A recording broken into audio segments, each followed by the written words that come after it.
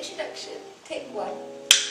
Hello darlings, I'm Char Ellesse, the founder of online storytelling platform Girls Will Be Boys, and this is Say It With Your Chest, a podcast which aims to shine light on the corners of important conversations which are so often missed out of the media or seen as taboo. This Girls Will Be Boys podcast offers you an opportunity to enter different people's worlds, share unfiltered conversations, and encourage our guests to say it with their chest.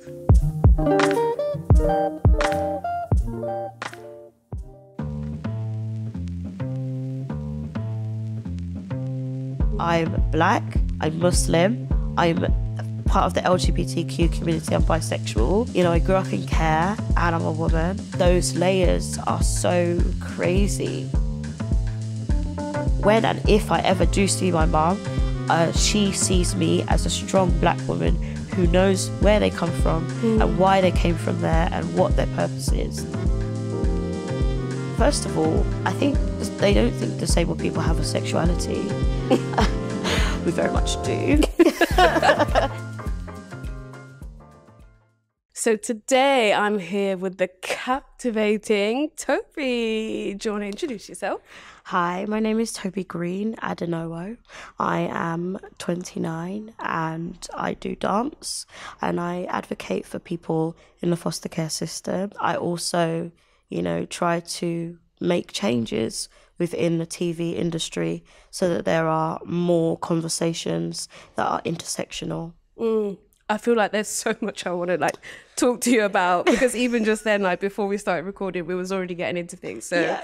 I mean, we can start off by what I wanted to initially talk to you about. So this episode, I was inspired by the fact that there weren't many conversations around race, identity, and the care system. Mm-hmm. So you mentioned that you grew up in foster care. How long were you in the care system for? So I was ushered into the foster care system at the age of 3 months old. Wow. And I left care at 17. Okay. Yeah. Wow, it's quite a big... Most of my life. Yeah. My entire life. Yeah. And were your foster parents black?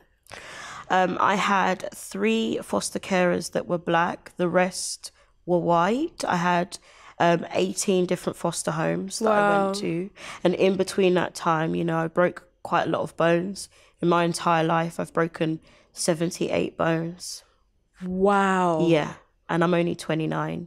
Wow. Okay, so for anyone who's just listening to this podcast and isn't watching right now, would you mind saying what your disability is? Yeah, so I'm a full-time wheelchair user and I have something called osteogenesis imperfecta type 3, which is the most severe type, and it means that I've got brittle bones. I break bones really easily and the bones do not form back the same way. So osteo is obviously bones, genesis is from the beginning, and imperfecta basically means an imperfection in the bones. Mm-hmm. So yeah, whenever I break, I never break and heal the same way again. So most of my limbs are bent or extremely thin or extremely fragile.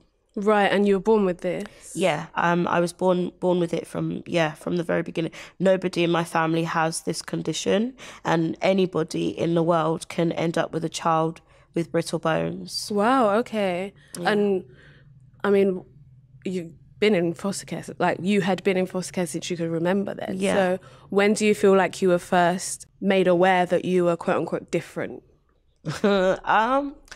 I would say quite early. I was a very, very wise young lady, little girl. At I would say 4 years old, I was quite aware of my responsibility in my home with my mum. My mum is from Nigeria, so I'm Nigerian. Both my parents are from Nigeria. She came here to, basically study nursing and had me and didn't know she was pregnant with me. Right. And essentially they thought that she was abusing me because I was breaking bones quite often. And so they assumed that it was actually my mother doing it. And brittle bones is quite rare. So it wasn't known, especially in 1992, it wasn't known that this was a condition that also affects POC, because I think a lot of white children with brittle bones, it was known, but in terms of the POC community, it wasn't known. So yeah, ultimately I ended up in care. My mum ended up with schizophrenia. She was very, very poorly, and so that's why I had to keep going in and out of the foster care system. Wow, I'm just like, It's crazy. That's a story and a half. So yeah, I mean, you were obviously aware from very early. Yeah. that, I mean, when I said quote unquote different, obviously the world is not built for people with disabilities, but it's also not built for Black people. Right. So when I asked when were you made aware that you were different, which thing were you referring to? I would say my home life was the major thing, because the children that I went to school with that were disabled, their parents treated them a little bit different than the way my mum did. And then on top of that, because I went to a mixed ability school, I kind of knew straight away that I was not able to walk, I had to crawl, or I had to be in a chair. So I was quite aware from like 4 or 5, that I couldn't play the same way as other people. I also, when I get home, I don't have the same treatment as other people. One of the major things was my mum never really allowed my wheelchair to be in the house, so I would always have to crawl. She didn't really accept that I had a disability. So I was taught to be aware quite young. And what about your Blackness? Yeah, even my Blackness, definitely. I knew that I came from an African household, and then it wasn't really, African people were not embraced. It was more of a Caribbeans were more embraced, I would say. So I knew by the way I spoke, or the way I ate my food, or the types of food I was eating was very different to the kids at my school. And so I would try to assimilate, and I would try to be a part of that. But I knew I was different because of what I was doing at home. Which part of your identity do you feel like was the most, was seen as the biggest problem being in the care system? My disability. I think I've always had, that's been always the prominent thing. Everyone else makes, especially back then, the way disabled people were taught or treated even in the school system was very different, and at times would be segregated, or they would try to encourage us to be together, maybe on a sports day or something like that. But in terms of being in care, when I was in the foster care homes, like my first early memories, my mum taught me how to bathe myself, for example, or whatever, just to make sure that whenever I was sent to a foster home and they're dealing with other kids, I'm able to be independent and do things for myself as well, rather than having to rely on other people. Again, at a very young age, any foster home that I was in, I would kind of be left to my own devices, and not really be given the proper tools to thrive. Do you feel like you were basically robbed of being a child? Most definitely. I think that, I had to defend myself a lot of times. I had to grow up super quick and have to be aware of my surroundings, learn to speak up and advocate for myself at such a young age, and understand how the UK system works and what it's designed for. And I very quickly learned that if I don't do something for myself, I'm not going to get anywhere. What parts of that, having been your experience, do you feel like you've, as a care leaver, or have had a positive impact on who you are, and have a negative impact on who you are today? I think one of the positive things is a lot of the skills that I've learned throughout my life being in care has made me such a resilient young person. And I think that it's made me have to figure out how to have or to demand and to make sure that I get the very best, and sometimes provide others with the same information. And essentially that's like my job now, to support, to make sure any room that I go into, that I can bring those same skills, being able to talk in front of a room of adults, grown adults at such a young age. It taught me to be confident. And also I would say the negatives to that is that, unfortunately for people in foster care, they're just not given any help afterwards. They're not given any healing tools afterwards. And there's a massive gap for disabled and people with mental health disabilities. They are not given the correct provisions to transition from the young people, like the care leavers, they call them care leavers, to adulthood. And I am still behind compared to the other people in the same age group as me. They are much more advanced in terms of understanding, getting grasps of things like bills, or knowing how to fight for your rights, or to, you know, these skills that you would generally kind of grasp from your parents and from being in a stable home. But because there was no stability there, it kind of takes some time to find your feet and find a way to kind of like be settled. Yeah. I mean, you've mentioned a few things already, but what other things do you feel like the care system failed you on? I would say they didn't keep me safe. Until now, like, I don't feel safe, and I'm going through a safeguarding thing at the moment.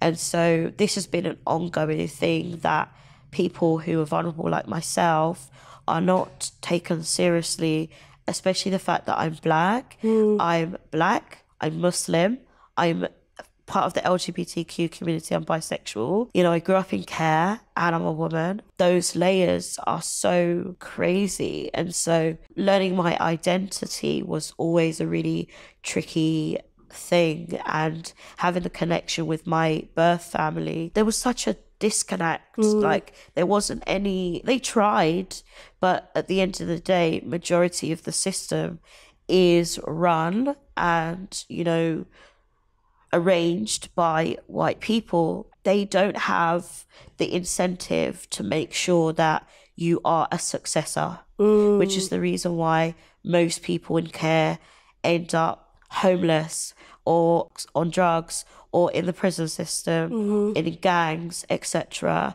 I'm very lucky, but however, you know, I early on, when I got kicked out of my last foster home at 17, I was put at huge risk. You know, they allowed me to be around alcoholics, drug addicts, and I had to rely on them to eat. And so it took me a long time to get out of that system and to be able to move away. I now live in quite an affluent area. I've made, you know, now become like the first disabled person to work with MTV and all these other things. So amazing. Yeah, like, so, you know, my struggle as such has also made me quite a powerful force, which is what they're quite scared of, because it's like, we're going to have to be forced to change. Right. But at the moment, they're plain sailing. They don't have anything that can rock the boat. But the moment I can stand on my 2 feet and make a business out of changing things and making sure that, you know, the voices like mine are heard, it's going to definitely change the game. How did you manage to get into what you're doing now? So I started off volunteering for something called Speaker Box, which is like a youth-led program of young people in Southwark Council. So we did like magazines, we changed some policies. So for example, young people used to be moved in bin bags from foster home to foster home, rather than suitcases. Wow. Obviously, you can imagine that knocks somebody's confidence down. And so I've always been part of programs to make change. I've always been somebody who even though my home life was really trash, I've always, like, whenever I left the house, you know, I always put myself into something. So I was training for, when I was 15, roughly around that time, I say, was when I started to, like, really start my career. So way before Instagram. Yeah.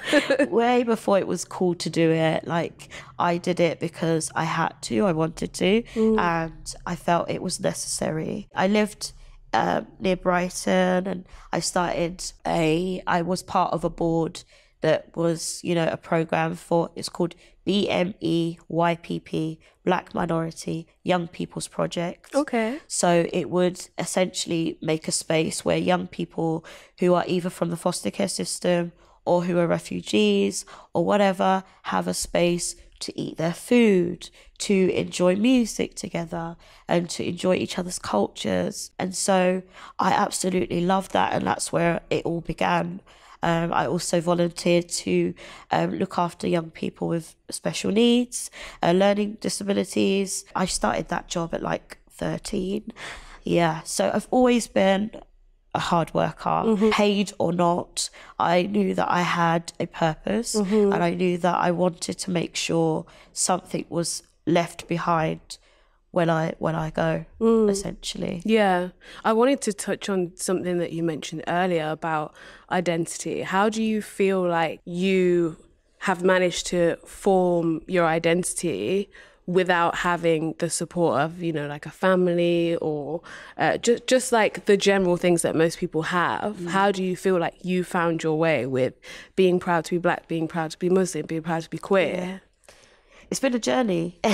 It didn't happen overnight. I think I used to have quite racist foster carers, and I lived with them. So all the bigots that you see on the street, I lived with them. I could not escape. A lot of young people run away from their foster homes. And one of the things I always say to young people is, I can't run. I have to stay there, and I have to face the music. And so that was one of the first things that kind of made me learn a bit more about my identity. So I would often play hip hop music. I would often, as much as they hated it, I did not care. It's like, I'm listening to Afrobeats. I'm going to listen to my bashment. And if you don't like it, the door. Literally. So I've always been very much like, if you don't like it, you don't have to. It's not for you, so it's okay. Yeah, so I think I kind of like, I learned that from quite a young age because I like dance, and dance coincides with music. And so dance and music made me quite confident. It made me feel like there's nothing you can say or do.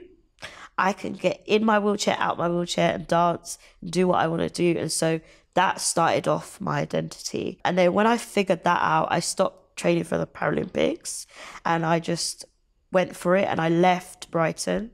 I left the foster home that I was in, which was quite cushy and nice, and I was living a good life there. I was going to a really good school, but I wanted to make a future for myself, right? And so I wanted to also reconnect with my identity. So I wanted to live somewhere near Peckham because I knew that was sort of the area that my mum was, and me and her grew up before, you know, she sadly went missing when I was like 10. I haven't seen her in almost 20 years. So since then, I promised myself that when and if I ever do see my mom, she sees me as a strong Black woman who knows where they come from and why they came from there and what their purpose is. And so moved to London by myself. I was 16, and I lived with this Black foster family. They were Solionian, and they couldn't quite grasp that I was disabled and so self-assured, and so like willing to do what I can to understand my food and my culture and my language and all of those amazing things. So it's taken time, and then the pandemic made me kind of reconnect with my Muslim side, with my religion, and be proud of the name that I have. My middle name is Rafiat. That's a Muslim name. And so, I started to embrace that. I also came out at the same time. Congratulations. Thank you. And I told my not my foster family, my carers. So I rely on carers that look after me day to day and help me to, shower and all of the other things day to day. And so they are Muslim, they're full hijabis. And I told them, I am queer, I'm a bisexual woman, but I also love Allah. If you're happy with that, then I'm happy with that. And so, now I feel free. I feel like I feel like I'm fully myself now. And I feel like I fully understand every facet of me, which is quite honourable considering I'm only 29. Most people take a long time for that, Yeah. You said that your family, the black foster family that you were with, were confused as to how you could be. Right. So what do you feel like are some of the common misconceptions of you and your identity? Well, first of all, I think they don't think disabled people have a sexuality. We very much do. And so I think because I was quite comfortable with boys and girls, they were kind of like, they often called me the devil, but I didn't care. I don't know why. I'm scared, but I'm not scared. It's like the fearless lion almost. Like inside me, I am terrified, but I continue to just like stand, or sit, whatever. You get what I mean? But I wear my crown essentially. And so, I think the misconceptions is that, sexuality, they don't think that we have any type of sexuality, style in terms of like wearing nice clothes, dabbling in makeup, dabbling in fashion, wanting to look good, knowing the best perfumes, all of that sort of stuff. At such a young age, I was always interested in, the whole package. And so I just knew I wanted to make change. And in order to do that, when I go into a room, I wanted to be respected fully and feel proud first for myself, and then hopefully others would feel proud of themselves and their identity. And then also being plus size is another thing that I would always be, African people can be quite harsh when you are either very slim or very big. And if you're confident with that, it can be very confusing for them. And so that's another sort of identity I kind of took on as a beautiful brown lady who has every curve, every inch of them is just seeping with confidence. And so, those identities I have always not been ashamed of at all. I know you obviously have like several layers of marginalization. Yeah. And I know that as much as we can do for ourselves and to believe in ourselves, it still doesn't mean that we're not going to get knocked down by the world and the way that the systems are and the way that it's set up for us. And I know that you posted a video about your mental health recently. Yeah. What do you feel like is lacking in support for you and your mental health? I think the system that we currently all are using, the NHS, the police, the government, XY, is not created for even European people, white people. Even they struggle. So if you can imagine how it can be when you are black, disabled, and all these other things, it confuses them. And like I said, because I'm very self-assured, and it's like they can't grasp that I'm educated and smart, but also dealing with mental health. And so the system is very binary. It's like, it's very regimented.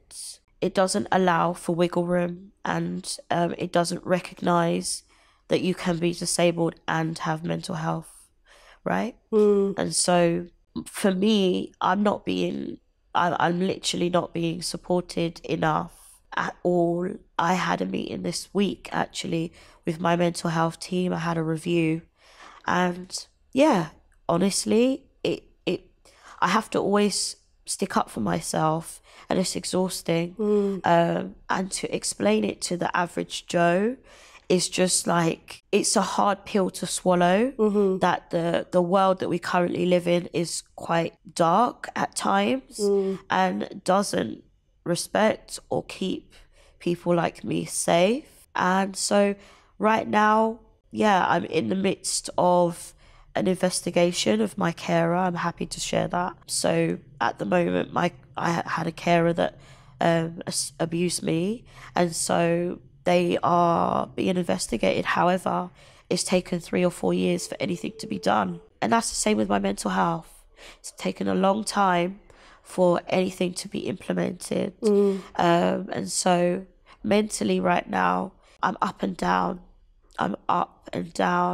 It's been so difficult to want to even get up in the morning, do anything, be a part of the world, stand up on my wheels and still get out of the house. I have agoraphobia, right, and depression and severe anxiety and complex PTSD. So all of these things, when you go to the NHS, it's usually set up for able-bodied people. There aren't really therapists that can relate to being disabled. There aren't enough therapists that are disabled themselves. There aren't therapists that are queer themselves, or enough of them. There are Black people now that are coming up doing therapy. However, again, it's very like few and far between.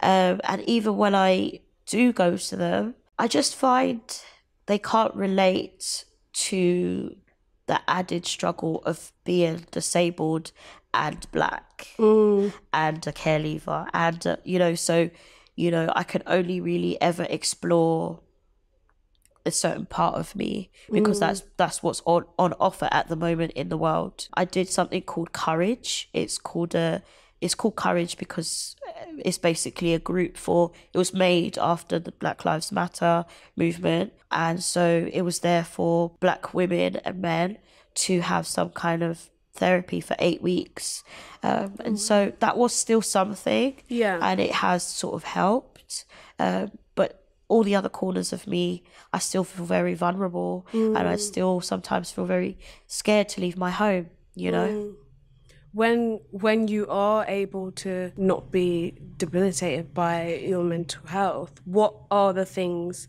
you do that bring you joy?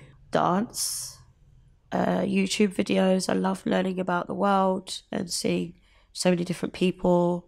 Social media in general is just a blessing in disguise when I'm trapped in my home. And doing stuff like this as well, it brings me so much joy, because I know whoever listens, they may not fully resonate to being disabled, they may resonate maybe to my queerness, they may resonate to being a woman, they just may not even be any of those things but want to listen. And so that brings me a lot of joy, that brings me a lot of purpose. It makes me feel like I'm doing something good. Oh, I'm happy that this was on the list. Yes, definitely. Especially because you said, like, sometimes you can't always get out the house. So I'm very grateful that you made it out here. And I wanted to give you an opportunity of reclamation. And I wanted to ask you a question. Okay. What's one apology that you've made in the past that you would like to take back? My apology I would like to take back is when my final foster carer kind of kicked me out, and I apologized to them, and I sat down Christmas dinner with them just so that I wasn't alone. And I would like to take that back, because they knew full well what they were doing, and I didn't do anything wrong, and I knew I didn't do anything wrong, and I knew that what I stood for was more than even myself, but at the time I felt guilty, which a lot of people do when they have anxiety and things. They think, oh my God, why did I say that? Why did I do that? However, I'm going to take that back fully. Yeah, amazing. Well, thank you so much for being on this episode. I feel like people will learn so much, and I really enjoy talking to you. You too. Is there anything that you want to plug or? Yeah, so I created something called Disabled Power Network TV, and the purpose of it is to create a space for queer and other intersectional disabled people and for able-bodied people to learn from and to figure out how they can find more of us, so that we can be included in more conversations.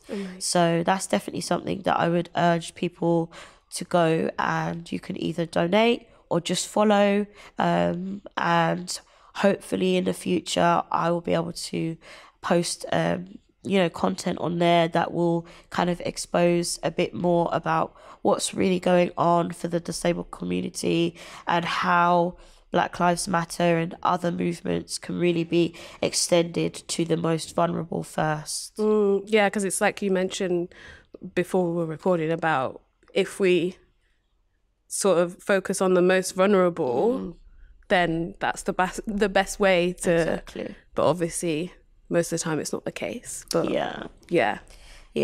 And the other thing I would say is follow my page, Tough Cookie Tea, TOUGH, cookie and a TEE. On there, I share my dancing and poetry sometimes, spoken word. I haven't done spoken word in a while because digging deep can be a bit painful. I think I've got a few things coming up soon. Well, thank you so much for everything that you do, and again for being here with me. Of course. Thank you for having me. Thank you.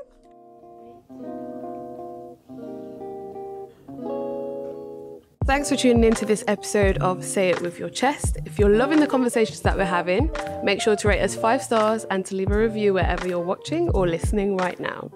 Make sure to follow, like, and subscribe to all things Say It With Your Chest, and make sure you follow Girls Who Are Boys on Instagram and TikTok to know when the next episode will drop.